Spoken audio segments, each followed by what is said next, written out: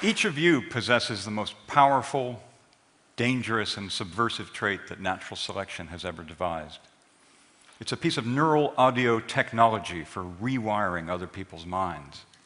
I'm talking about your language, of course, because it allows you to implant a thought from your mind directly into someone else's mind, and they can attempt to do the same to you, and without either of you having to perform surgery. Instead, when you speak, you're actually using a form of telemetry, not so different from the remote control device for your television. It's just that whereas that device relies on pulses of infrared light, your language relies on pulses, discrete pulses, of sound. And just as you use the remote control device to alter the internal settings of your television to suit your mood, you use your language to alter the settings inside someone else's brain to suit your interests. Language is our genes talking, getting things that they want. And just imagine the sense of wonder in a baby when it first discovers that merely by uttering a sound, it can get objects to move across a room as if by magic, and maybe even into its mouth. Now, language's subversive power has been recognized throughout the ages in censorship, in books you can't read, in phrases you can't use, and words you can't say. In fact, the Tower of Babel story in the Bible is a fable and warning about the power of language. According to that story, early humans developed the conceit that by using their language to work together, they could build a tower that would take them all the way to heaven. Now, God, angered at this attempt to usurp his power, destroyed the tower, and then to ensure that it would never be rebuilt, he scattered the people by giving them different languages, confused them by giving them different languages. And this leads to the wonderful irony that our languages exist to prevent us from communicating. Even today, we know that there are words we cannot use, phrases we cannot say, because if we do so, we might be accosted, jailed, or even killed. And all of this from a puff of air emanating from our mouths. Now, all this fuss about a single one of our traits tells us there's something worth explaining. And that is, how and why did this remarkable trait evolve, and why did it evolve only in our species? Now, it's a little bit of a surprise that to get an answer to that question, we have to go to tool use in the chimpanzees. Now, these chimpanzees are using tools, and we take that as a sign of their intelligence. But if they really were intelligent, why would they use a stick to extract termites from the ground rather than a shovel? And if they really were intelligent, why would they crack open nuts with a rock? Why wouldn't they just go to a shop and buy a bag of nuts that somebody else had already cracked open for them? Why not? I mean, that's what we do. Now, the reason the chimpanzees don't do that is that they lack what psychologists and anthropologists call social learning. They seem to lack the ability to learn from others by copying or imitating or simply watching. As a result, they can't improve on others' ideas or learn from others' mistakes, benefit from others' wisdom. And so they just do the same thing over and over and over again. In fact, we could go away for 1,000,000 years and come back, and these chimpanzees would be doing the same thing, with the same sticks for the termites and the same rocks to crack open the nuts. Now, this may sound arrogant or even full of hubris. How do we know this? Because this is exactly what our ancestors, the Homo erectus, did. These upright apes evolved on the African savanna about 2 million years ago, and they made these splendid hand axes that fit wonderfully into your hands. But if we look at the fossil record, we see that they made the same hand axe over and over and over again for 1 million years. We can follow it through the fossil record.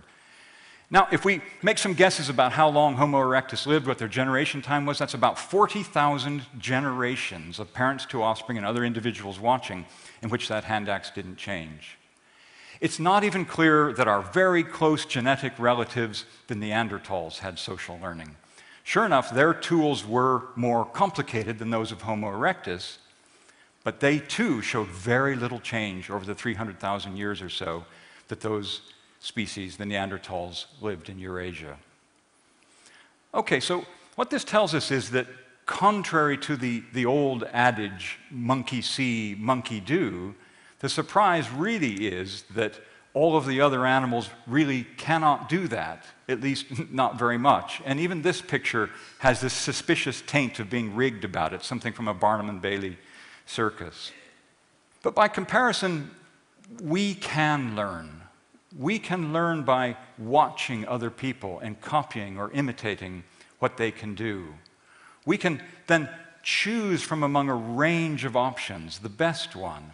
We can benefit from others' ideas. We can build on their wisdom. And as a result, our ideas do accumulate and our technology progresses. And this cumulative cultural adaptation, as anthropologists call this accumulation of ideas, is responsible for everything around you in your bustling and teeming everyday lives. I mean, the world has changed out of all proportion to what we would recognize even 1,000 or 2,000 years ago. And all of this because of cumulative cultural adaptation. The chairs you're sitting in, the lights in this auditorium, my microphone, the iPads and iPods that you carry around with you, all a result of cumulative cultural adaptation. Now, to many commentators, cumulative cultural adaptation or social learning is job done. End of story. Our species can make stuff, therefore we prospered in a way that no other species has. And in fact, we can even make the stuff of life, as I just said, all the stuff around us.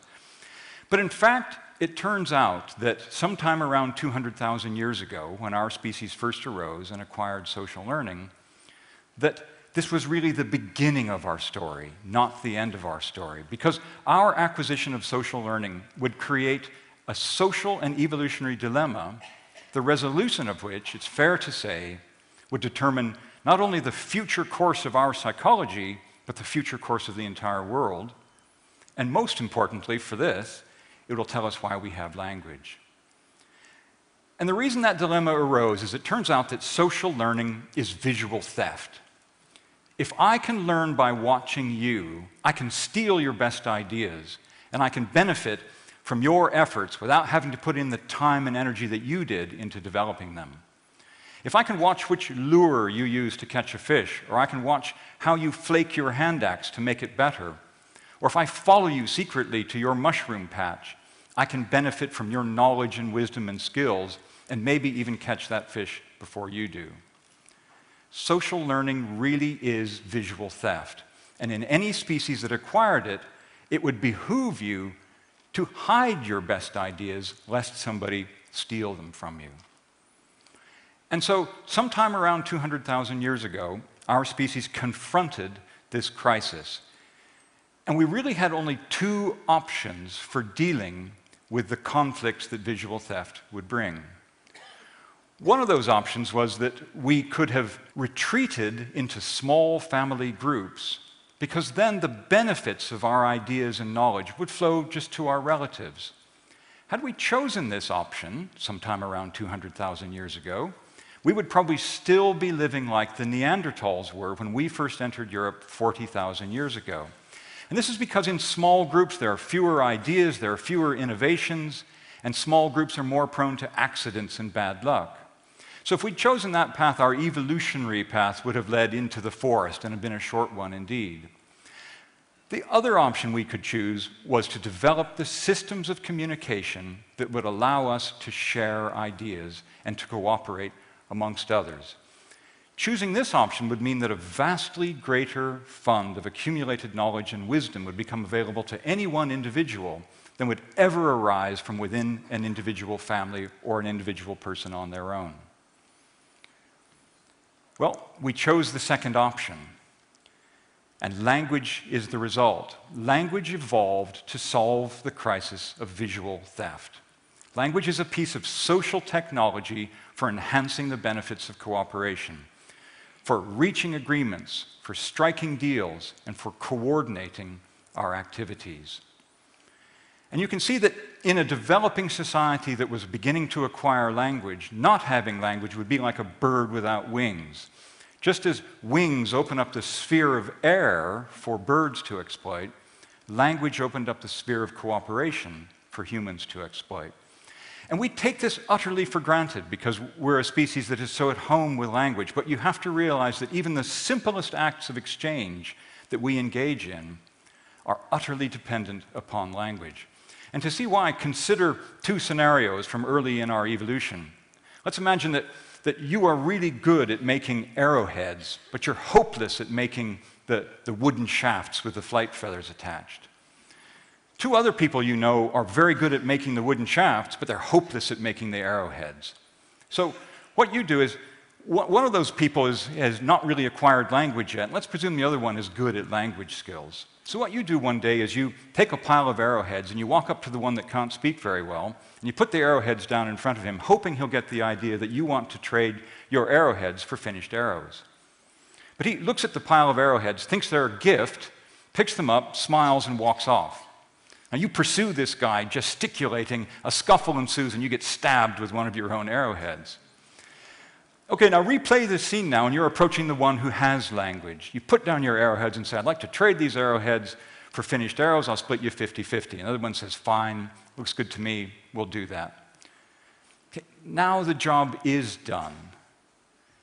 Once we have language, we can put our ideas together and cooperate to have a prosperity that we couldn't have before we acquired it.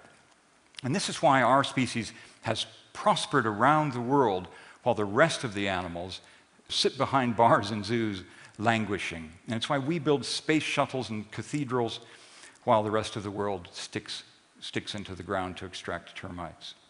All right, now if this view of language and its value in solving the crisis of visual theft is true, any species that acquires it should show an explosion of creativity and prosperity. And this is exactly what the archaeological record shows.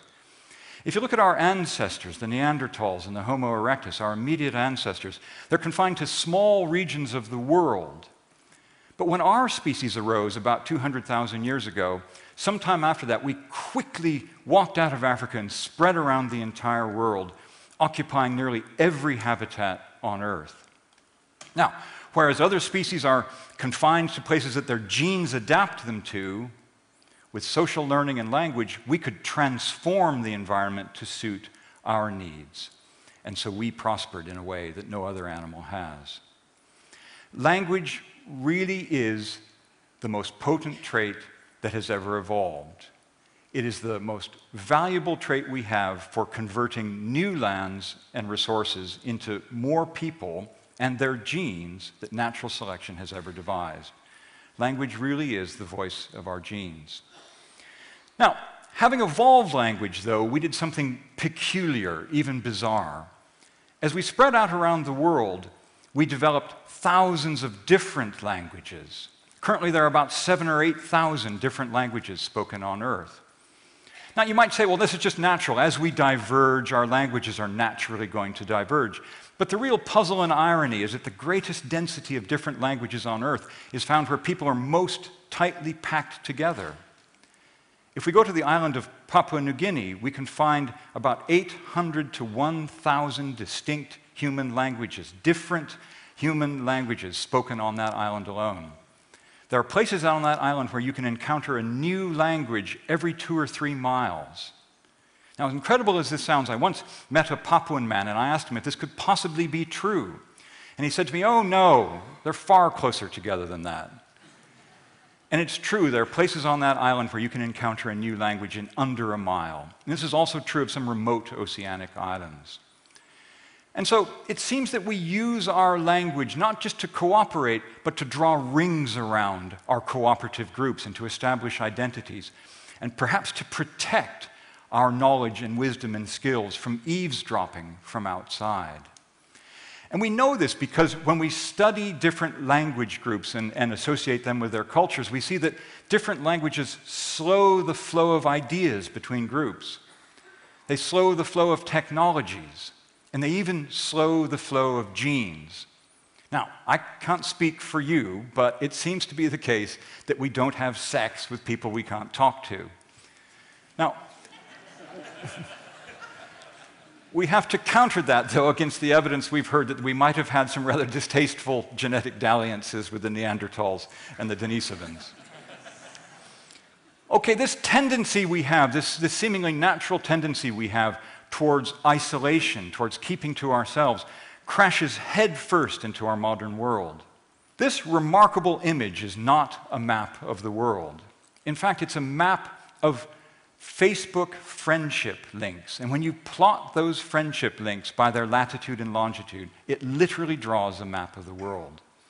Our modern world is communicating with itself and with each other more than it has at any time in its past. And that communication, that connectivity around the world, that globalization now raises a burden, because these different languages impose a barrier, as we've just seen, to the transfer of goods and ideas and technologies and wisdom, and they impose a barrier to cooperation. And nowhere do we see that more clearly than in the European Union, whose 27 member countries speak 23 official languages. The European Union is now spending over 1 billion euros annually translating among their 23 official languages. That's something on the order of 1.45 billion US dollars on translation costs alone. Now think of the absurdity of this situation. If 27 individuals from those 27 member states sat around a table speaking their 23 languages, some very simple mathematics will tell you that you need an army of 253 translators to anticipate all the pairwise possibilities. The European Union employs a permanent staff of about 2,500 translators, and in 2007 alone, and I'm sure there are more recent figures, something on the order of 1.3 million pages were translated into English alone. And so, if language really is the solution to the crisis of visual theft, if language really is the conduit of our cooperation, the technology that our species derived to promote the free flow of an exchange of ideas, in our modern world we confront a question. And that question is whether, in this modern globalized world, we can really afford to have all these different languages. Put it this way, nature knows no other circumstance in which functionally equivalent traits coexist. One of them always drives the other extinct. And we see this in the inexorable march towards standardization. There are lots and lots of ways of measuring things, weighing them and measuring their length, but the metric system is winning. There are lots and lots of ways of measuring time, but a really bizarre base 60 system known as hours and minutes and seconds is nearly universal around the world. There are many, many ways of imprinting CDs or DVDs, but those are all being standardized as well. And you can probably think of many, many more in your own everyday lives.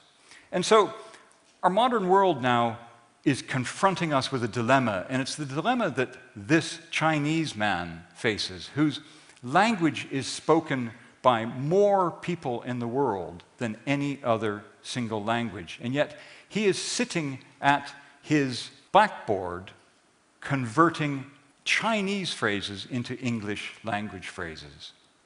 And then what this does is it raises the possibility to us that in a world in which we want to promote cooperation and exchange, in a world that might be dependent more than ever before on cooperation to maintain and enhance our levels of prosperity, his actions suggest to us that it might be inevitable that we have to confront the idea that our destiny is to be one world with one language. Thank you.